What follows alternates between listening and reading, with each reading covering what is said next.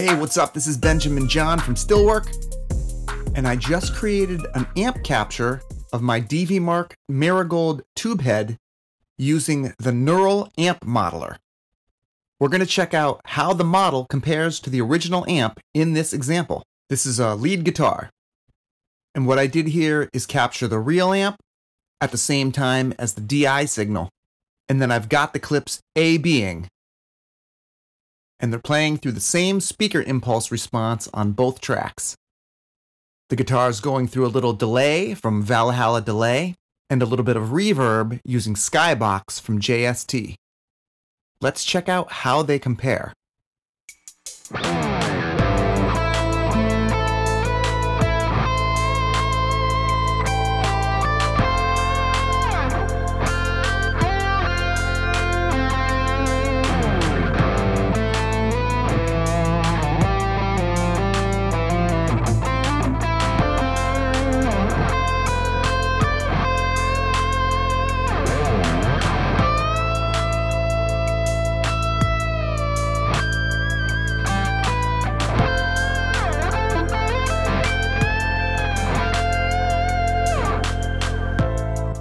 Okay, so this was just a quick example that I made to see if I could tell a difference to my ears, and it's really not obvious to me.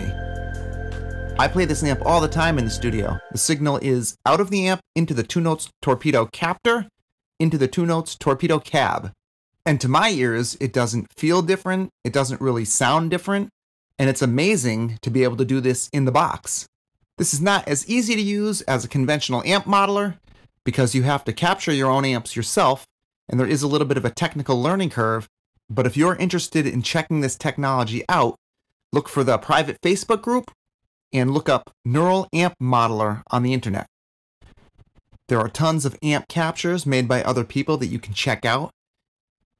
And I think what's really amazing about this technology for the home studio user would be the ability to capture the rigs that we use for recordings and be able to store those for doing additional tracks, punch-ins, or being able to work in a remote area where you can't access the amps or you can't make a lot of noise. Definitely some technology to watch. I think it's amazing. Thanks for watching.